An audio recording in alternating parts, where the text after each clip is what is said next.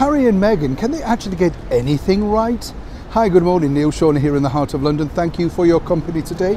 And if you're wondering what I'm stood next to today, it is a rather splendid clock. Erected in 1892 under the instruction of Her Majesty Queen Victoria. This was the clock that everybody in the area looked to find out the time. Remember, people didn't have clocks in those days. It was taken down in 1964 simply for repairs but never to return, and then re-erected in 1981, and now back to its former glory after being painted. A wonderful spectacle, and of course one of those pivotal sort of things that you want to look at as you're walking through Victoria. But as ever, back to your royal story of the day. Well, as we know, yesterday was a rather poignant day for many people around the world. 9/11, who could forget such a terrible atrocity? And we mustn't, of course, because it was just a terrible, terrible situation for so many. And let's not forget and thank many of those brave people that did risk their own lives trying to save others. People do forget that, but there are unselfish people in this world who will do that for others. So a huge thank you from everybody here in the United Kingdom back to you, whoever you may be.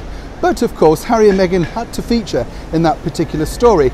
Now, on this particular occasion, I do feel slightly sorry for them, simply because they clearly have no idea just how, well, unimportant they've become. It's difficult for Prince Harry, you see, because yesterday they decided to change the face of their website, Archwell, and put the list of names of the terrible people that were lost to that tragedy. But as ever, there's a backlash, and here's the reason why. It's a simple reason really, because while they were very kind in highlighting the names of those people, a lot of people are saying, well, you're just drawing attention to a charity website, and you can understand that in some respects. But from Prince Harry's perspective, I can see that he's finding it very difficult to really learn the fact that he's just becoming micro-celebrity. You've got to remember, when he was in the British royal family, if he released a statement or indeed made such a good gesture like that, it would be applauded. Of course, people took notice. But since he decided to, well, disappear, remove himself from royal life, who are they? Why do we really care whether they think it or not?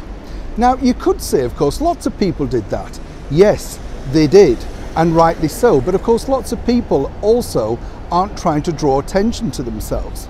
Now, I'm not suggesting for 1 minute that Harry and Meghan didn't have good intentions, but I think the difficulty for those two moving forward is finding out that whatever they do right now, they are celebrities. That's the problem. They're just celebrities. And when people decide that they don't want to hear from celebrities, but from more, well, highly respected people like Her Majesty the Queen, Prince Charles, that sort of thing, it does make your effort pale into insignificance. And I think this, as I've said many times before here on the show, is going to be a very hard lesson for Harry and Meghan to learn. Neil Shawn, Victoria, London.